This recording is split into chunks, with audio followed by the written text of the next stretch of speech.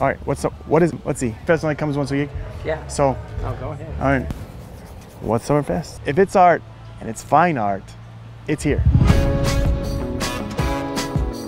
And one of my favorite things about Summerfest is just the unique individually and the artistic creativity of people. I mean, there's so many different ideas and creations that you just have to come down to experience it. You got pictures, you got paintings, you got wood, you got plants, you got shirts, hammocks. The Summerfest is a great thing for everyone.